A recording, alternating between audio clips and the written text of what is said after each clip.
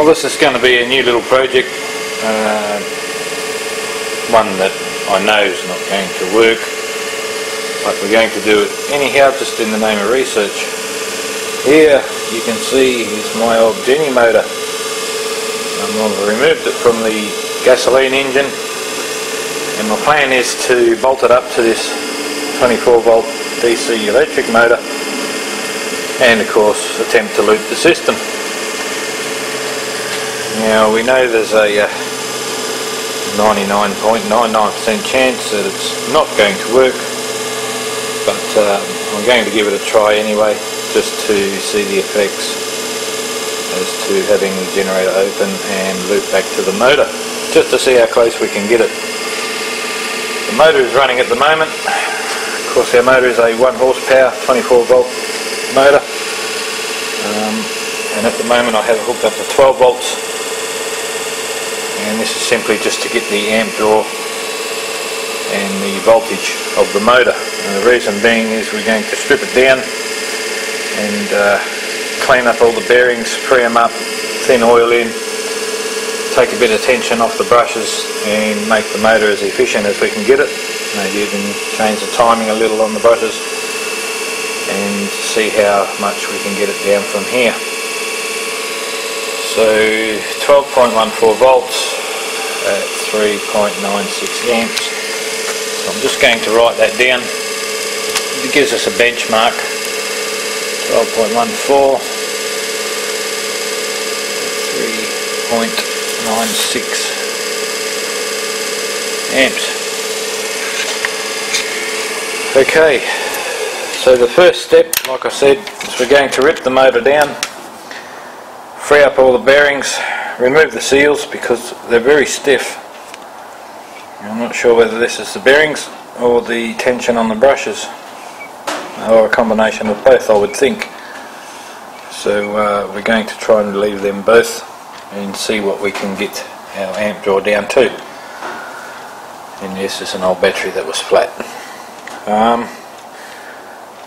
Now the problem we have is we need 73mm to the end of the taper on the shaft, and at the moment we only have about 48mm. So I'm going to have to extend the motor shaft while we've got it apart and machine the taper on it to suit the taper in the rotor, which we've done on the gasoline engine, so hopefully we can do it just as easy on this. The other thing we have to do is be able to bolt this directly to the motor. So here we have our 4 bolt holes, which I'm going to have to drill and tap into here, into the right spot. Now, unlike most motor generator setups that people are trying, this will be directly on the shaft of our motor, so we will not have any couplings between a motor and generator, and we will not have the extra added bearing drag on the generator as well. The only drag we're going to see from the generator will of course be the 4 brushes, which I'm also going to lighten off and make that as little as possible. So I'm going to get to it, strip the motor down, have a look inside.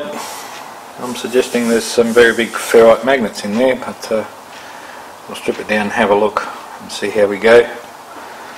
And once again, while I've got it stripped down, I'll extend the shaft and machine the taper on it, drill the holes in the faceplate in the right spot so as it's centered, and we'll come back to see how we go with our amp draw before we go coupling anything up to it. Okay, so we have our motor apart. Inside very large magnets, ferrite magnets of course. If they were anything else, I'd imagine we'd be stuck to the shed wall by now. Okay, so the bulk of the drag is coming from these 4 very large brushes, which are quite heavily spring loaded. So I'm going to have to try and relieve the tension on the springs somehow to to knock the drag off a bit. The bearing grease, being so old, has gone a bit thick, and they are a little bit stiff, but nothing really worth worrying about. We'll give them a clean up and fill them up with oil. We'll put some oil in there instead of grease. It's nice thin machine oil or something like that.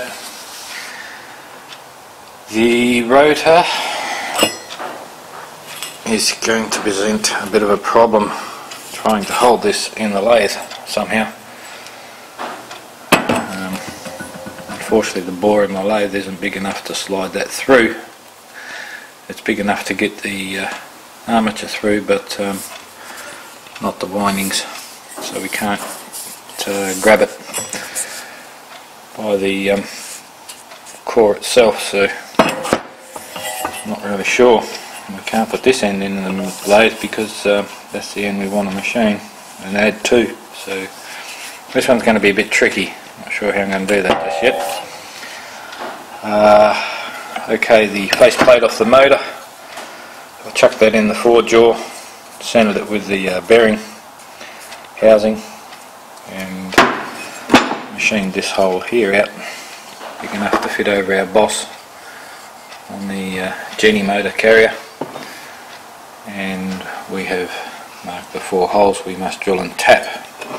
Hopefully I got them lined up with those ribs there to give us a bit of extra meat on the threads. They look very close, so we'll see how we go. So that's where we're at the moment. The bulk of the drag, like I said, is coming from these 4 very large brushes, so we'll have to see if we can't do something about that. Take these springs off and let them flip around 180 degrees and then slip them back on the cradle, and see if we've got enough there left to push the brushes onto the armature. So that one there is very tight, and we have a lot of brush left, so it's a good indication that the motor hasn't really done a lot of work, or it's had a set of brushes put in it. It has 10-13 there, so not sure. I know it wasn't done up in the 10th month of 2013 because we haven't got there yet. So don't know. They look pretty healthy. It's reasonably clean inside. A little bit of dust. We'll just give it a blowout and clean and free them bearings up a little bit, and we'll see how we go until the next part. Cheers. Okay, so we've got all our holes drilled and tapped to hold our Genemotor onto our electric motor. I've cleaned the armature up on the rotor, and if you're going to do this, make sure you use some very fine sandpaper and sand it this way, not that way. If you sand it that way, you're simply going to make a nice fine file to chew brushes away. So always go around and then get a Stanley trimmer and clean all the old carbon and that out between each segment of the armature, because you'll get a carbon build up in there from the brushes, and even some dragging of the copper from one section to the next, and that will actually draw more current than you should be and make the motor less efficient, because you've got the next pole coming on before it should be. So just clean out in between all the grooves and sand around the armature, not up and down it.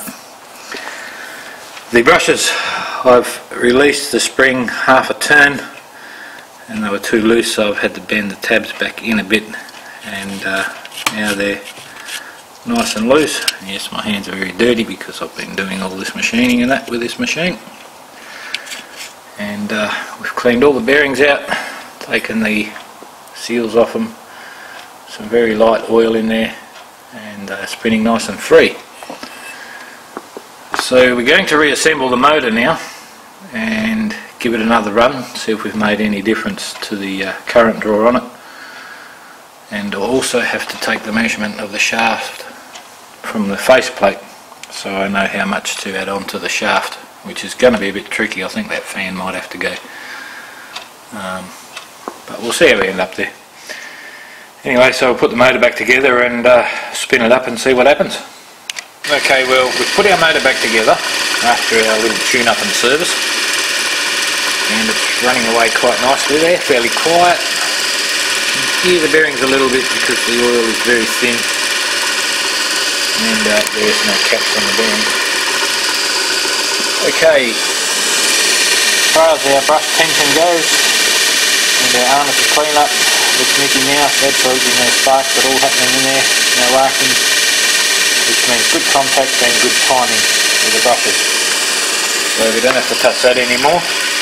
Okay, so what did we gain? Well, when we started, we had 12.14 volts and 3.96 amps, which is 48 watts. What we have now is 1.88, we'll say 1.9 amps, 12.26 volts. Now the battery hasn't been charged, it's simply not been pulled down as much because we're not drawing anywhere near the amperage. So we have our 12.26, 1.9 amps gives us 23.3 watts. So we've knocked over half of the power draw off of this motor simply by cleaning up the bearings, cleaning up the armature and taking a bit of tension off the brushes.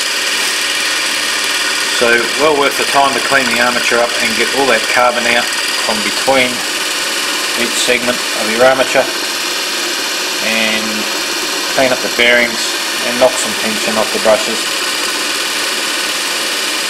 So, and you can see quite clearly what difference it has made. So very happy with that. We're off to a good start. Now like I said, we're not expecting anything over unity here or anything like that, but we will get an idea as to how much of a loss the system is, how much we'd actually have to gain somehow to make it a self-runner. You do hear a lot of guys hooking generators up to electric motors and claiming that they're running themselves, but I don't really think that's possible in the normal sense of what we're doing here, and we're going to see how close we can come. The brushes on our generator, there's 4 of them as well, they're going to be the only drag. There's no more bearings. It's inverted bolts with the shaft, and the motor bearings will be holding that up.